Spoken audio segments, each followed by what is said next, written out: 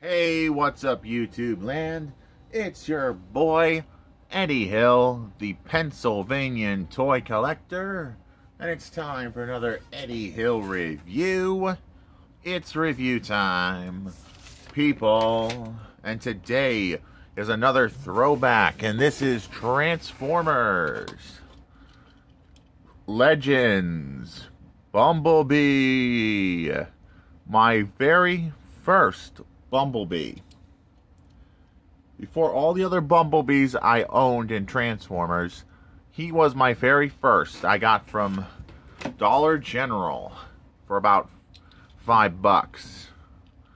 And this is an old school Legends figure. And he rolls like rolling things should. And he's really well painted, really well sculpted. I've kept him nice and maintained all these years. And I'm so glad I finally got a chance to review him. But that's all there is to say for vehicle mode. Let's get down to the transformation, which is very simple. You split these doors from the cab section, rotate the legs down, hinge the feet, rotate the upper section down to form the backpack. And there we got our little Bumblebee. And he is a good-looking Bumblebee, if I do say so myself. Now, for comparison, we're going to show him off with the evolutions of Bumblebee I have picked up over the years. Here is Legends Bumblebee, next to Creo Battle Changers Bumblebee.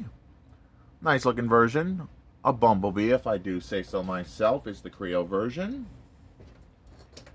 Titans Return Bumblebee, my third Bumblebee in my collection.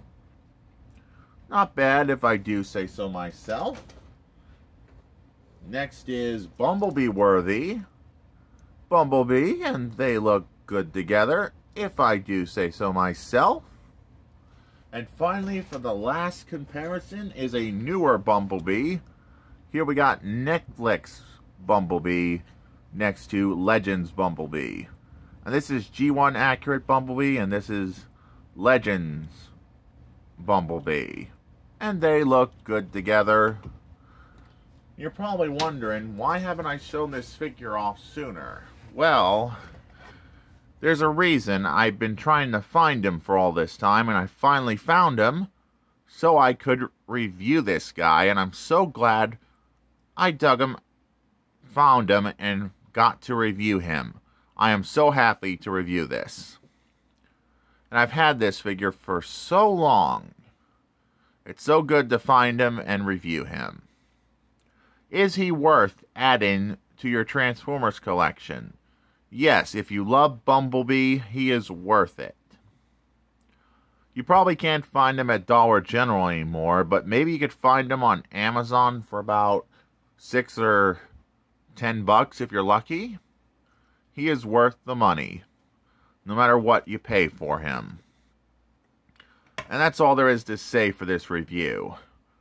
If you like this video, make sure to like, make sure to comment, and don't forget to subscribe for more videos like this. And this is Eddie Hill, moving on and rock out YouTube land.